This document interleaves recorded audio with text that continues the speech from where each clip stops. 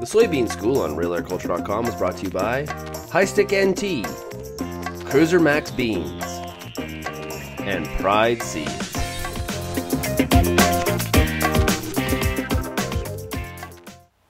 Hey, it's great. David Townsend back here from Becker Underwood. We're in this soybean field and we're talking about scouting. We're looking at roots, which is always exciting when we look at roots and nodulation. This field here was treated with High Stick NT liquid. This is a perfect time. That V1 first trifoliate, we're starting to see nodules. You know, you dig up the roots, you see the nodules, you break them open, they're pink, and that tells you that you're getting money in your pocket. We talk about that 2 to 4 bushel advantage of using an inoculant. Well, this is when you can see it. This is the result. You can see what I was saying about nodulation and how well it happened this year. You can see the vigorous roots that we got. We got lots of nodulation.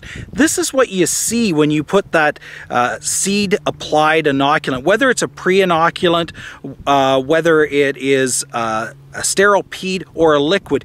You get a lot of nodules formulating on that taproot, which is a little different. When you go to a furrow application, often you'll see the nodules more clumping around on these side roots because it's just a placement thing. So this is normal. You got this great nodulation, and early on, this is what we expect. We get lots of those nice nodules around the crown. You can tell by how easy these roots were to wash off that I had most of them, that this soil's in really good shape. We're getting great nodulation, great setup early on. First trifoliate, that's when we're seeing it. We can break those open and see that pink in there, and that's money.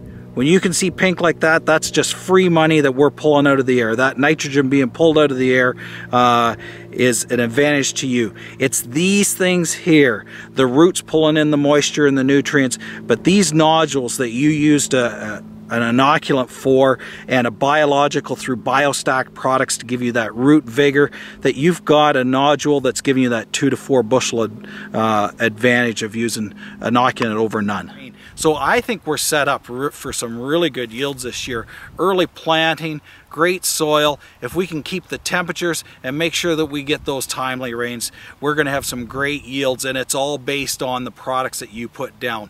The seed that you put in the ground, the inoculant on that seed to make sure that you're getting, you know, that nitrogen that you need. Because let's be honest, if you don't get those nodules on there, it is going to cost a lot of money in fertilizer, and you can't afford that to be able to get the yields that you can get by just using just a simple investment with any kind of inoculant for soybeans.